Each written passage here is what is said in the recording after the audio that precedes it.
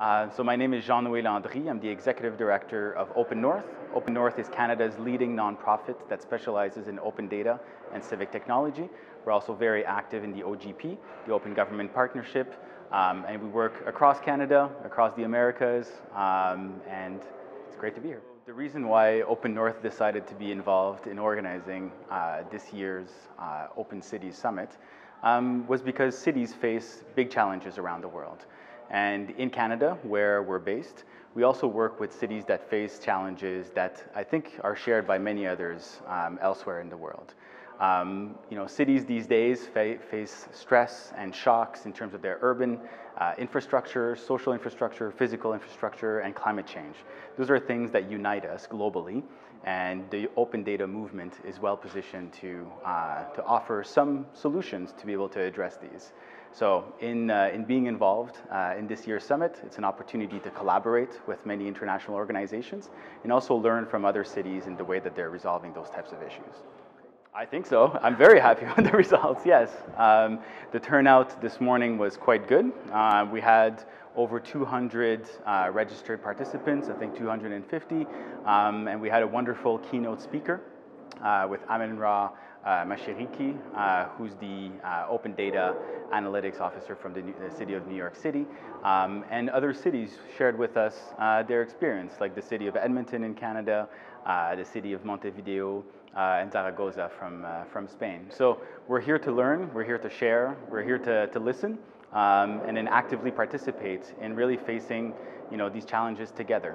Because if we don't do it, there's things that we are pressing. There's a sense of urgency, and the open data community is actually founded on values of openness, transparency, accountability, but then also collaboration. So that's why we're excited here. Many cities have adopted open data policies and have open data initiatives. So they've made a decision, a political decision, and a administrative decision to go forward with open data. But then what happens next, right? So we're really at the end of the beginning, right? Once you have that infrastructure in place, then it's the real challenges that come.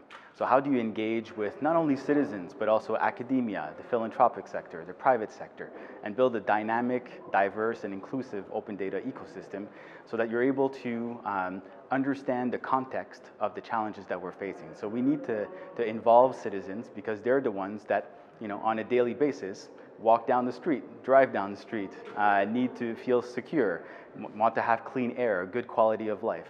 So this is why the Open Cities Summit is a great opportunity to really put citizens at the center of this vision, and cities being, where people are going these days. So some people would say that we're looking at liquid democracy, right? And so with the flow of information and raw data, then there's much more fluidity in the way that we're able to engage and also have access to information.